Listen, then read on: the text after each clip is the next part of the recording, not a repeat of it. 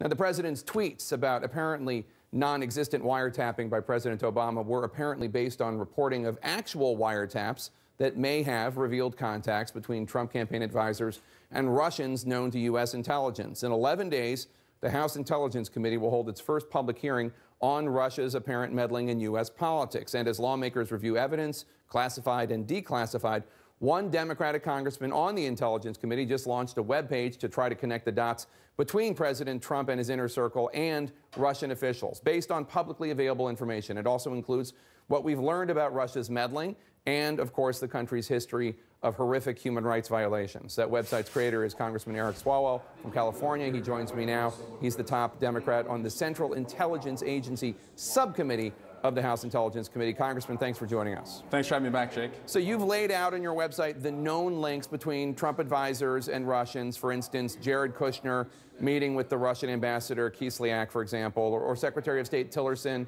who was once head of ExxonMobil and had dealings with Russian business interests. A critic might say, so what? That's not evidence of any wrongdoing. What would you say back? Yeah, certainly right now, this investigation has put a lot of dots up that continue to get connected. One that I would also add is in June 2016, it's revealed publicly that Russia is attacking our democracy.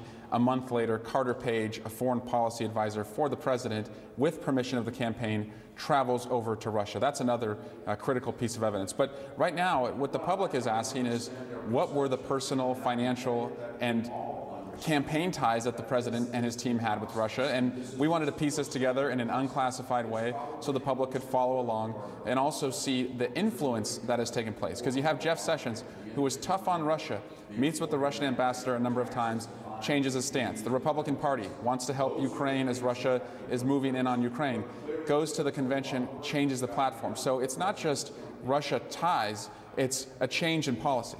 So this is all public information that you're putting on the website, but you're on the House Intelligence Committee. You must know more than the rest of us do about any of this. Is there any evidence you've seen of actual wrongdoing, of actual collusion?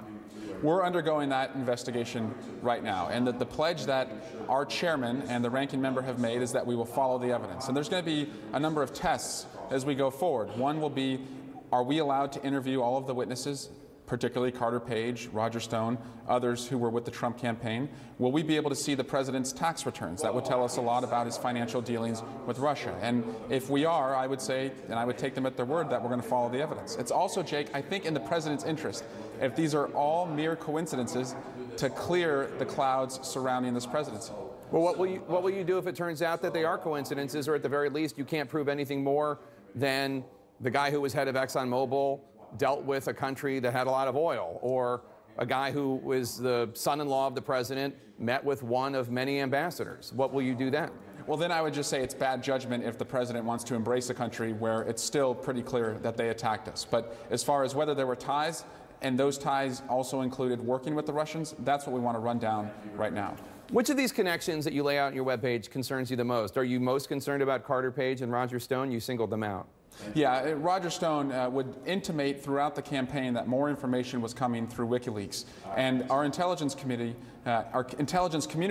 has said with full confidence that WikiLeaks was working with the Russians to disseminate information that the Russians had hacked. So he's another individual where it looks like we need to know more about what his connections were as this active measures campaign by the Russians was taking place. Now, Congressman, you've called for an independent bipartisan commission to investigate Russian interference in the election. Do you not have faith in your own House Intelligence Committee and the chairman to conduct a thorough inquiry? Yeah, the lane that we conduct this in is one that is mostly done in secret. And so I think the best way to make this available to the public, and the best way to really depoliticize this, because it's become a little too partisan, and the best way, I think, to debunk a lot of the myths that are out there would to have a 9/11 style commission. I worked with Lee Hamilton, who was the co-chair of the 9/11 Commission, to write our bill. Every Democrat supports it. Walter Jones is the first Republican who's come on board. But I would like to take this outside of Congress to understand what happened, and most importantly, how we can protect future elections. The Senate Intelligence Committee, the deal made between the Democrat and Republican there, Warner and Burr, says that they could subpoena the president's tax records, but the chairman would have to sign off on it. Do you have that same deal in the House Intelligence Committee, and do you think that Chairman Nunes would go along with that?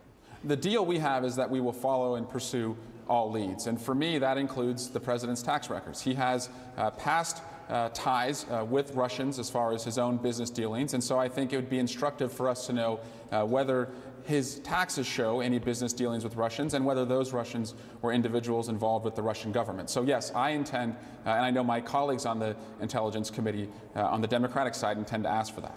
Congressman Eric Swalwell, Thanks, Jake. Democratic California, appreciate it. Thank you, sir.